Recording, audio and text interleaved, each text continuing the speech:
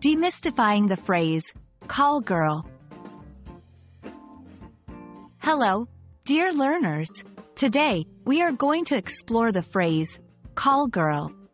It's essential to understand the nuances and context behind this phrase, especially if you're keen on mastering the English language.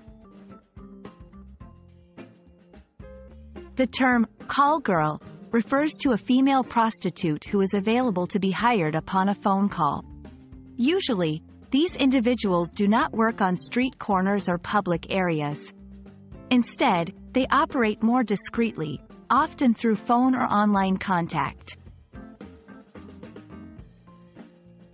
The phrase, call girl, emerged from the idea that one could call for such a service, much like one might call for a taxi or food delivery. It's not necessarily about the method of communication but more about the discretion and the on-demand nature of the service. Over time, the term has taken on a broader meaning in some contexts, sometimes referring to any sex worker who operates more independently rather than through a brothel or pimp. However, its core meaning remains rooted in the original definition. In many cultures and societies, the topic of prostitution is taboo or controversial. As such, the term, call girl, might be used in hushed tones or with a certain level of discretion. It's also worth noting that, in movies, TV shows, or books, the term might be used to depict a particular kind of lifestyle or to make a specific point about a character. Always remember that the portrayal of call girls in media might not necessarily reflect real-life situations accurately.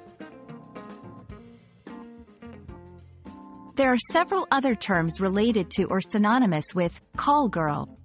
Some of them include escort, often used interchangeably with call girl, but can also refer to someone who provides companionship without necessarily providing sexual services.